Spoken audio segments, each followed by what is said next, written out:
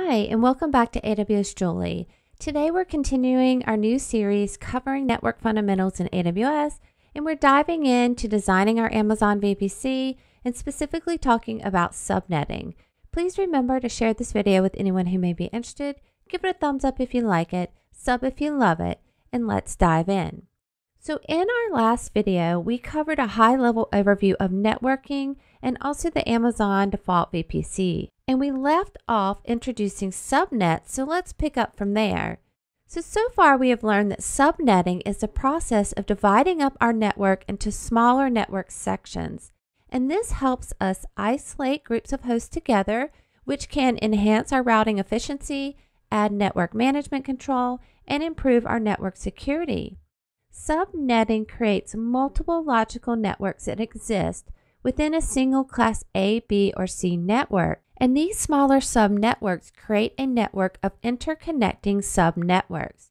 So let's dive into the history of subnetting. Subnetting ensures that every device that connects to the internet is assigned a unique IP address. This helps the data sent over the internet to reach the right device out of billions of devices connected to the internet, and every IP address has two parts, the network and the host.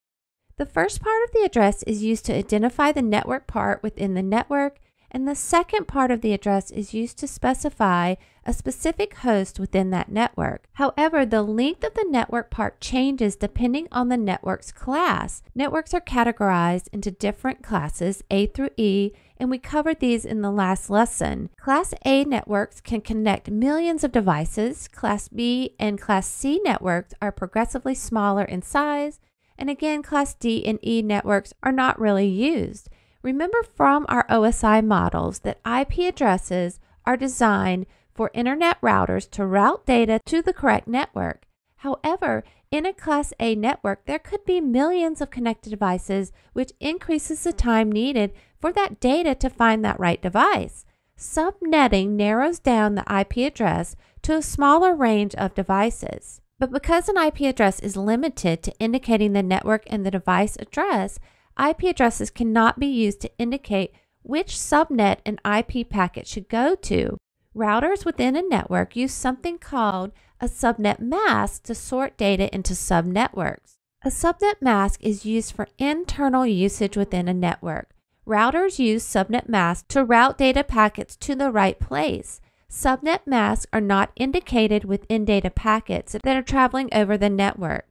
Subnet masks are important for IP version 4 addresses because the IP address doesn't give any information on the network size. Class sizes are not the network size.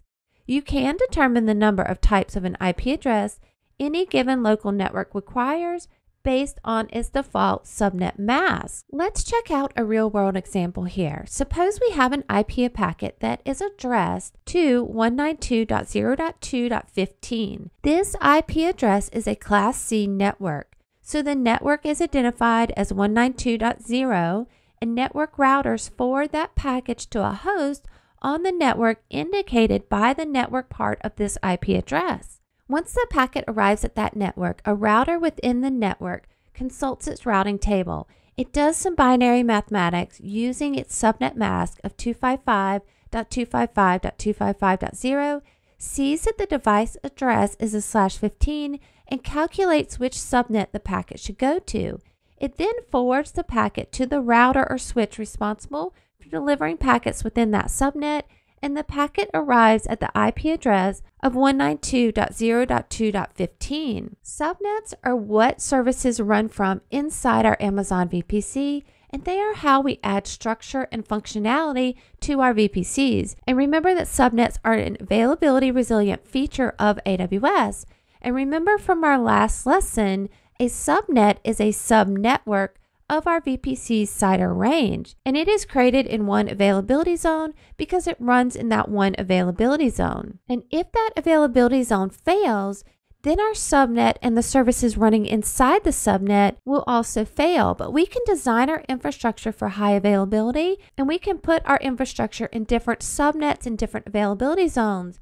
And remember that one subnet is in one AZ, so it can never be more than the one AZ, but one availability zone can have 0 or more subnets. Remember, for your certification exams, one subnet equals one availability zone. And by default, as we saw in the last lesson, the subnets use an IP version 4 address, and it's allocated as a subset of the IP version 4 VPC CIDR range. And subnet CIDRs should not overlap, and we can also add an IP version 6 CIDR. And as we make our way through this series, hopefully subnetting is going to become more familiar. But remember that subnets in our VPC can communicate between each other using the local route. And we're going to talk about this in a later lesson, but one more thing that we did not mention in our intro to networking is that some IP addresses inside each Amazon VPC are reserved, and we're not able to use those addresses. And there are 5 IP addresses in each subnet that we cannot use.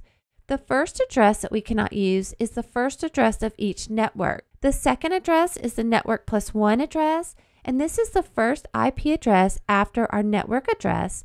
So this IP address in this example would be 10.0.0.1, and AWS uses this address for the VPC router. The third IP address that we cannot use is called the network plus 2 address. So this is the second IP address after our network address, and AWS uses this address for DNS. The fourth address that we cannot use is the network plus 3 address, and it is reserved in case it is needed. And then the last address we cannot use is the broadcast address, which is the last IP address in our subnet. So if you create a VPC and you have 16 available IP addresses, then you would actually only be able to use 11 IP addresses. And that's really important to remember when you're designing, especially when you're designing smaller VPCs. So remember that a default VPC subnets are public and are configured for us by AWS. But with a custom VPC, the subnets inside your VPC start off private. So we have to explicitly add configuration to make these subnets public. So for each subnet, you can also auto-assign public IP addresses in addition to their private IP addresses for your custom VPC. But you do have to enable this option to auto-assign. You can also auto-assign an IP version 6 address for your Amazon VPCs too.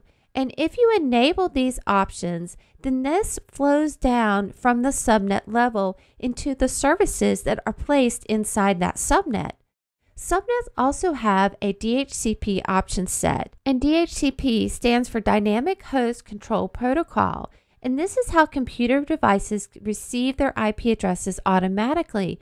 And each VPC comes with one DHCP option set, and it can only have one DHC option set applied at a time. And this option set can be changed, but you need to know, especially for certification exams, you cannot edit your DHCP option set. You have to create a new one. Now, in the next lesson, we're going to keep diving deep into networking on AWS, and we're going to dive into routing and also talk about the Internet Gateway.